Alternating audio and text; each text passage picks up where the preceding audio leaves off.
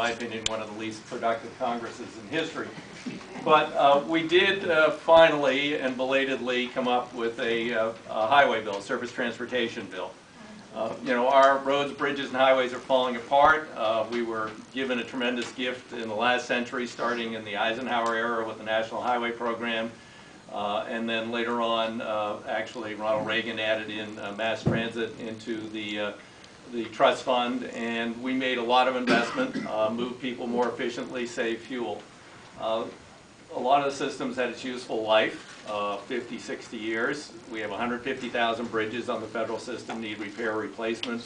40% of the pavement needs to be dug up, not just overlaid, needs new base. And we have about a $70 billion backlog on our transit vehicles just to bring them up to state of good repair, let alone build out a 21st century efficient transportation system like most of our competitor nations are doing. To me, this is one of the principal and fundamental obligations of government, starting with George Washington, who was interested in canals, Lincoln, railroads, and then, as I said, Eisenhower and so forth. It's in a great tradition. Unfortunately, there's been a number of members of Congress elected recently who don't believe that the federal government has any role to play in funding or maintaining a national system of transportation, which is kind of an odd thing to think of, but they believe in what they call devolution. That's why I have this chart here. That is, the 50 states individually and the territories should do our national transportation system. Now, we actually tried this. This is 1956. This is the brand spanking new Kansas Turnpike. And as you can see, it ends rather oddly. This is Amos Schweitzer's Field, and this is the Oklahoma state line. Oklahoma did not deliver on their promised extension of the highway until after the Eisenhower legislation passed and they could get federal assistance in building the road. So, you know, to me, go back to these good old days which never existed would not be a great idea. And if the federal government isn't going to participate, that would obviously mean a huge proliferation of tolling and other burdens on the individual states and the system. So we fought over this for more than 18 months. And finally, Speaker Boehner told the 80 or so who didn't believe in this he was going forward anyway. And we got a pretty decent bill. It's pretty much status quo. It'll put a lot of people to work. It'll begin to help repair the system. It won't get us up to a state of good repair. It also contained a one-year extension of lower interest rates on federal direct student loans. I would like to permanently fix that problem, and we could do that by merely raising the top tax rate by 1%. It would still be lower than Clinton-era rates. If people on over $350,000 a year paid 1% more in federal taxes, we could give students a permanent, lower rate on their loans. And last year, young Oregonians borrowed $1.5 billion to go to community college and college in this state. And across the country, it's becoming a big problem, the amount of debt our kids are graduating with. And then the third thing in this bill was county payments. Beyond that, I don't expect much out of the rest of this Congress. It wasn't particularly productive before then. It's not going to be very productive in the fall. We have very few legislative days left. And everybody's just looking at the next election and figuring that'll sort of settle things one way or another. There's a couple other issues. I mean, you know, as I said, my focus on transportation infrastructure and that is jobs. There's another reason why we're shy of jobs in this country, which would be our trade deficit. And we unfortunately have a very bipartisan problem when it comes to trade. Ronald Reagan started the negotiations for a free trade agreement with Mexico, and it was finally concluded when Clinton was president. Clinton signed it and pushed it through Congress. I objected very strongly to it, and what we saw was, instead of a bunch of jobs in the U.S., was a flood of jobs in Mexico where they could get people to work for $1 an hour. And that lasted for a while until they found out they could get people to work for $1 a day in China. And a lot of the companies that have moved to Mexico then moved to China. And you can see our trade deficit here. This is not sustainable. We can't keep borrowing money from the rest of the world to buy things that we used to make in America anymore. We're losing our middle class, we're losing our manufacturing base, and we need to start making things here again. This last year, just because the economy's kind of depressed, our trade deficit is down. But when you look here, the last really good year of the economy before the Wall Street crash, we had an almost $800 billion trade deficit. That means we borrowed more than $2 billion a year from around the world to buy stuff that we used to make here. Can't work. There's unfortunately another pending free trade agreement called the TPP, Trans-Pacific Partnership. You know, I'm opposed to it, and we'll just see. That's one of the many issues that they're talking about voting on in the lame duck session after the election. I hope not, because some of our worst trade deals have happened in lame duck sessions of Congress. NAFTA, WTO, and others have all happened in lame duck sessions of Congress, and I'll be opposing that. We need a new trade policy that brings in, jobs home and keeps them home here in the U.S. And then sort of the third major aspect hanging over us is debt. We have a huge, huge mountain of debt. I voted early this year as the lead Democratic sponsor of a balanced budget amendment. It was neutral between revenues and cuts. It just said you got 8 years to bring about a balanced budget and stop accumulating a massive amount of debt. And unfortunately it failed. We passed one very similar to that in 1996.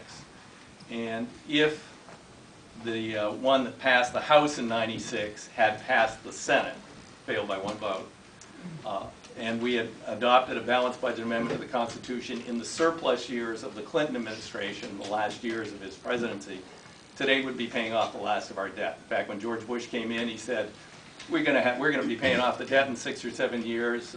What will people do, you know, if we pay off the debt? So he pushed through the massive Bush tax cuts, and we're continue those, and Obama has added on top of that some Obama tax cuts, which are going to lower income people and working people because it's a break in the Social Security tax, but still costs $150 billion a year. So, you know, we're really at this point at a point where we've got to get serious both about revenues and debts. Now, there's a big argument in Washington that the job creators can't afford to pay more taxes. Remember, in the Clinton years, 3.8% unemployment, the job creators, those people at the top, over 250,000, paid almost 40% in taxes. Today, they're paying an average rate, because a lot of their income is capital gains, of about 15, and their nominal top tax rate is still considerably less than in the Clinton era. We've been trying tax cuts to put people back to work for 10 years. I don't think it's working. I think some targeted investment would be a better way of putting people back to work. Look at the most productive growth years in our country: Truman, Eisenhower, Kennedy, Johnson, Nixon, Ford, up until you know, this era here. Relatively high tax rates, as high as under Eisenhower and Truman, up in the 90% for the people at the top. I think it's a little high, but the point is to say that they can't afford another 3% to help deal with the deficit is something, again, that will be debated in December, because all of the Bush and Obama tax cuts expire in December, and they'll be all up for legislation or not, and we'll see how that works out. It's really got to be a combination of both spending reduction and revenues that's going to get us out of this. If you eliminated the entire federal government today, okay, just imagine there's no Pentagon, there's no Border Patrol, there's no Coast Guard, there's no federal prisons, there's nothing. There's no federal government. We just have state and local government. There would still be a deficit. That's how big the problem is. So to say, well, we'll just cut a little bit, or we'll eliminate a few departments of the government, that's not going to get us there. Yes, we should consider those things, and we should become more efficient. We should spend less, but we also have to talk about reasonable and fair revenues. So that's about it. With that, I'd be happy to take questions. So let's. Where's my water bottle go? Over there. Okay. Yes. Mr. Defazio, thank you for your service.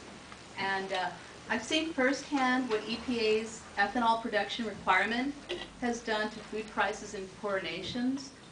We're personally involved in India, and in orphanages and schools, and also in a deaf school in Mexico.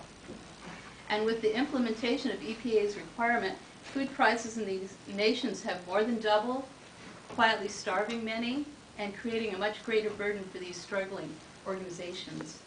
And then with the drought this year, the livestock farmers recently pleaded to the EPA to waive the 40% corn crop requirement that now goes to ethanol production.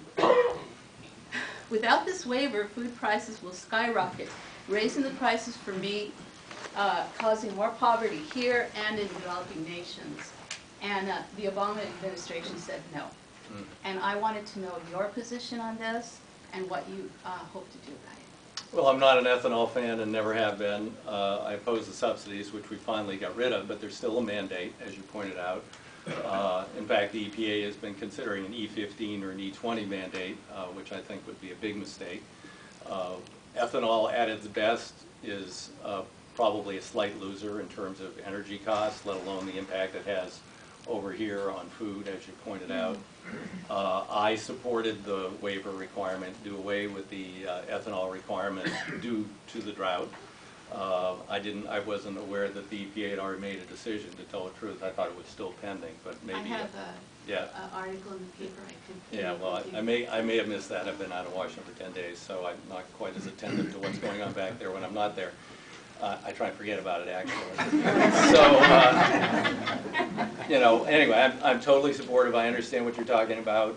You know, there are much more promising renewable alternate fuels. If you want to do ethanol, it should be cellulosic ethanol. If you want to, more promising is biodiesel. Biodiesel can be produced out of waste products, wood products, and other things. There are much more promising ways. And beyond that, part of the original rationale was to cut our dependence on foreign oil. Actually, this year, last year, for the first time since 1949, the United States exported more fuel and fuel distillates than we imported. So the whole idea, I mean, yes, we're still importing a substantial amount, but we're exporting a tremendous amount too. So, you know, really sort of the original rationale, I mean, there was first people said, well, it was cleaner, or it did this, it did. I mean, there's been a whole bunch of reasons to have the ethanol. I mean, the bottom line was there were a bunch of the farmers in the Midwest liked it for a while, you know, but not the people who have cattle or hogs or other things. So, you know, I would still hope they'll waive it, or Congress could act to waive it in the waning days of the session, and I think it would be a wise thing to do, particularly with, you know, the exacerbation of the drought. Thank you. So, sure. Yes, ma'am. Well, that's one thing I don't understand is I can see trying the ethanol idea. If an idea does not end up working out, how come there's no contingency for, oh, that didn't work, so we're going to claw it back and not do it anymore? Well, you've got a big ethanol lobby now. You know, a bunch of people built ethanol plants. With the argument, the EPA said, you know, the EPA was considering, a number of us urged EPA to consider this waiver. And because the law Congress wrote said if there's to be economic harm from this ethanol mandate, you know, or, you know, around the mandate, then they could waive it. Well, when the EPA started the discussion, all the people who built ethanol plants came in and said, wait a minute, you want to talk about economic harm? We made these huge investments with a captive market, and now you're going to tell us that we don't get to make ethanol. So, or we're going to have to pay, you know, they could still make it, but there would be no mandate for anybody to use it, which would probably mean there would be much, much lower utilization. So, you know, these things get a life of their own. The farmers loved it, so there's a huge Midwestern farm lobby. They liked it because corn prices were at records. The people who were producing and selling the ethanol liked it. The oil companies liked it because it was cheaper. You know, they were making money off the ethanol addition to the gasoline product. So, you know, once these things get going, they get a life of their own. And Congress doesn't spend enough time reviewing things it's already created and saying, wait a minute, that's not working. But a number of us have raised this issue about whether this is working or not working over the last 4 or 5 years, both when the Democrats were in charge and when the Republicans were in charge. We did do away with the subsidy, at least, for the ethanol, but the mandate remained. Couldn't get the mandate.